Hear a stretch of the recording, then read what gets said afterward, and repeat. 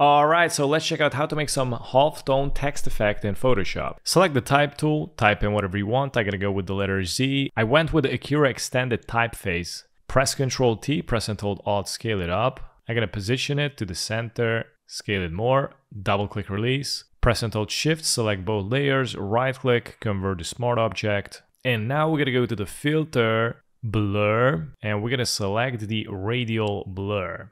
I'm gonna go with the amount 21, click OK, and it's gonna apply the spinning blur effect. And now I'm gonna go to filter, pixelate, and I'm gonna select color halftone. For the channels, I went with 0, 0, 0, and 0, and here you can change the max radius, how big the circles you want to be. I gotta go with 26, click OK, and look at that. And this is how I make motion halftone text effect here in Photoshop.